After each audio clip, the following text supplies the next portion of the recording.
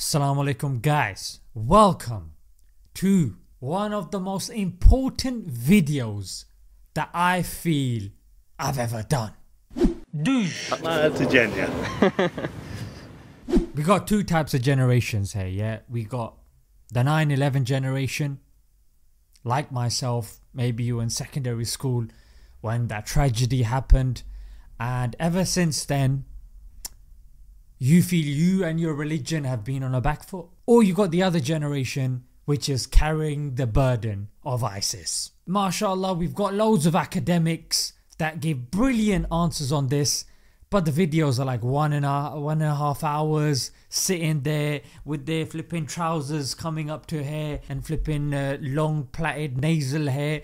I ain't got time for that, mate, you know what I'm saying? Or there's like brilliant publications, but literally it's like the whole thing is written in binary, mate. You got statistics coming out your armpits. It's all over the place. I guess what I'm trying to say in a roundabout sort of way is we got answers to this, but unfortunately because it's not accessible, it puts a lot of non-Muslims off the religion. But I am gonna tell you some stuff, guys.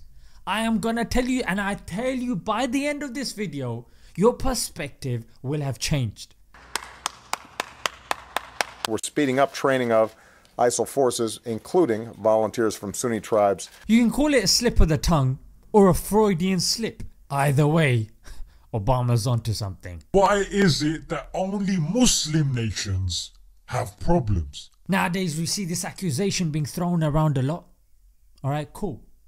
Short answer, because if you look geographically, we're the ones with the oil.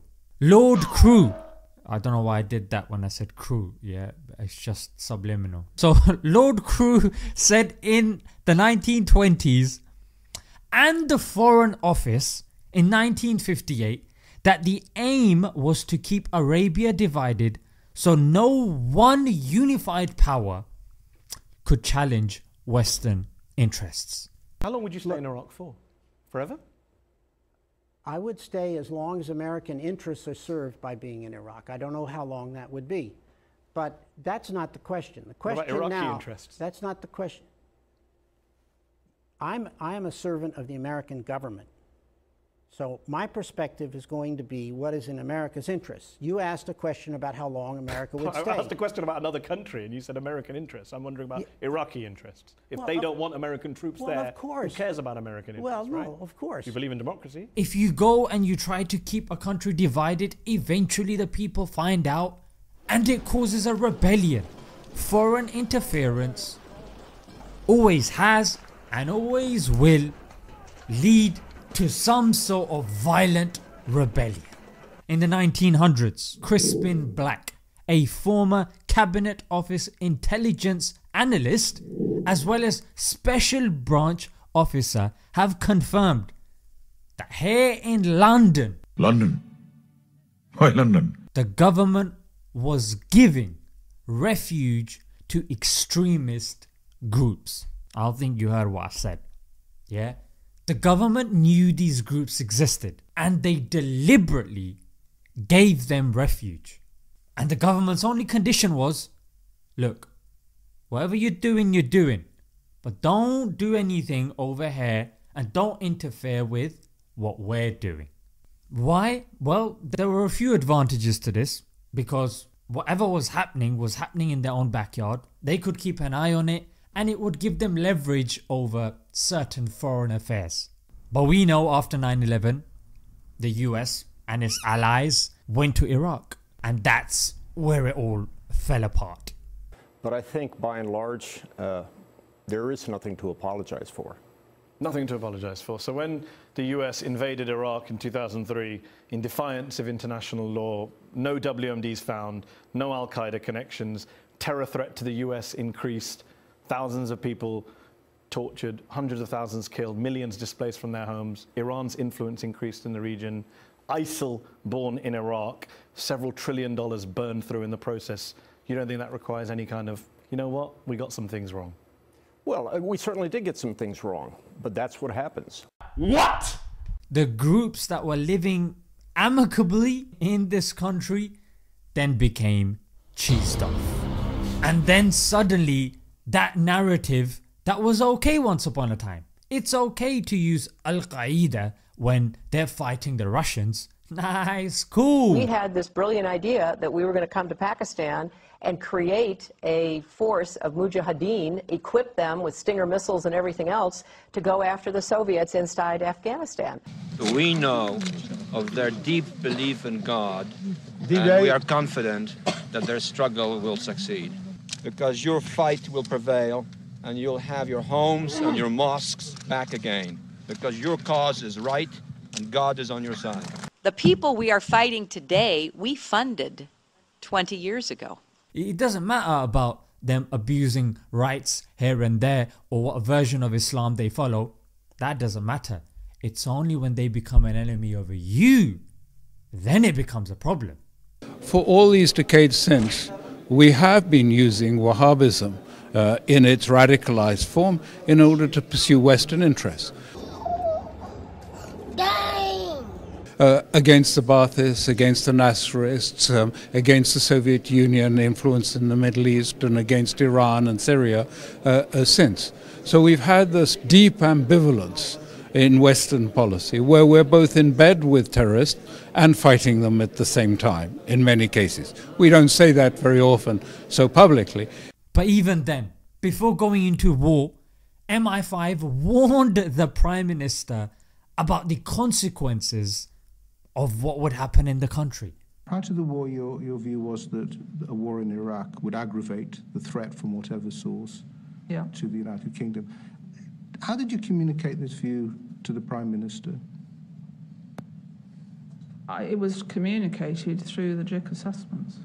Yeah, naturally there's going to be a backlash.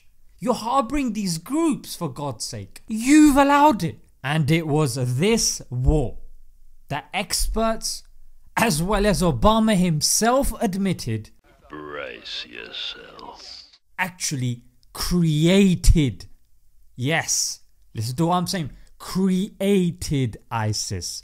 There undeniably would be no ISIS if we had not invaded Iraq. ISIL is a direct outgrowth of Al-Qaeda in Iraq that grew out of our invasion, which is an example of unintended consequence. There's no mention of scripture, no mention of religion, no mention of reformation and all of that business. Islam is the threat this country faces. And the way the war was handled further angered the people that were there, forcing them to side with these unbalanced extreme groups. And you mentioned standards. You didn't mention Camp Nama in Iraq, which was nicknamed Nasty Ass Military Area, and where, according to a New York Times investigation, US interrogators beat prisoners with rifle butts, spat in their faces, and used them for target practice in a game of paintball, where the motto was no blood, no foul, meaning interrogators couldn't be prosecuted if a detainee didn't visibly bleed.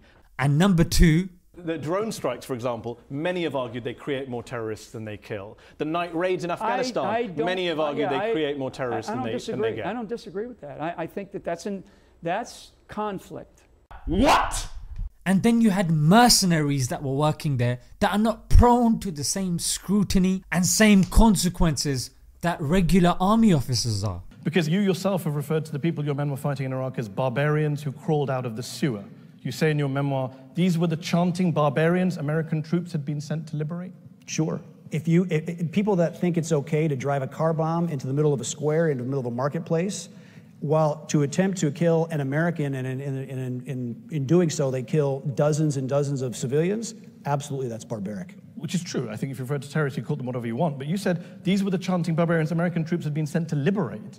You weren't sent to liberate terrorists. Sounds like you're talking about Iraqis. Sir, look, your words from your memoir. The decision of Iraq. And number three, to create conditions to help terrorists network. Camp Bucca.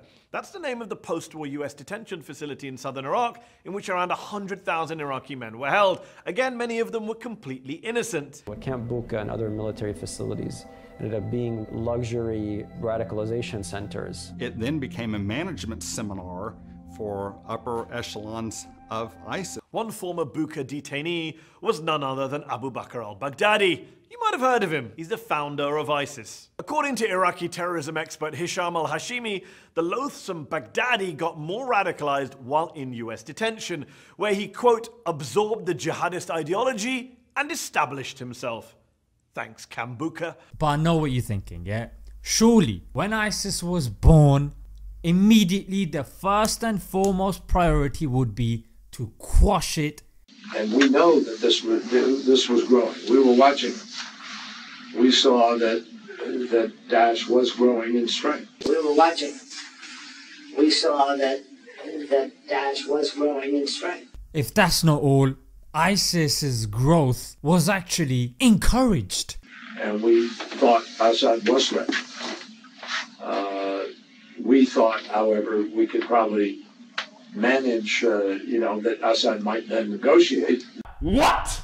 And a secret analysis by the agency URAN, the Defense Intelligence Agency, in August 2012 said, and I quote, that, quote, is there is a possibility of establishing a declared or undeclared Salafist principality in eastern Syria, and this is exactly what the supporting powers to the opposition want in order to isolate the Syrian regime. The US saw the ISIL caliphate coming and did nothing. The US and the UK, amongst other countries there, have supported ISIS, yeah, in terms of weapons, in terms of money, in terms of training, indirectly and possibly directly. These guys have been funding groups there to fight ISIS, yeah? So what happens is they drop 3,000 tons because the group that they give it to are too weak. Naturally they succumb to the power of ISIS. Lo and behold, who ends up with the weapons? ISIS, yeah? And then you got propaganda, setting up all these social media pages for your groups, but these groups end up joining ISIS. So what you've done is you just promoted ISIS. Training, yeah? Literally billions. Operation Timber Sycamore, £1 billion project, yeah? To arm and train Syrian rebels. And lo and behold, the weapons ended up going to opposition groups anyway. And this was reported by Alternet Media in March 2017. Was a question that in my 30 years experience of working with these groups, actually on both ways, on both sides, of radical groups and having been involved with them. What? Nearly always standing behind radical groups has been a state actor or an intelligence service of a state actor. They are not just entirely something that has spontaneously arisen. You know what the embarrassing thing is? Because people don't know about what's going on, the foreign policy, the decisions and choices that have been made, these sorts of facts get ignored, and then these people have the audacity to come to us and say, ISIS, what have you got to say about it? What do you mean, what have I got to say about it? I've got nothing to do with it, just like you don't. ISIL is a direct outgrowth of al-Qaeda in Iraq that grew out of our invasion, which is an example of unintended consequence. You're waking the neighbors! So don't let somebody come and put a finger in your face and tell you you're a terrorist, it's your religion, it's this. No, I'm sorry, that just doesn't work anymore. I'm going to leave it there until next time. This is a memo that describes how we're going to take out 7 countries in 5 years, starting with Iraq and then Syria, Lebanon, Libya, Somalia, Sudan, and finishing off Iran. Assalamu alaikum.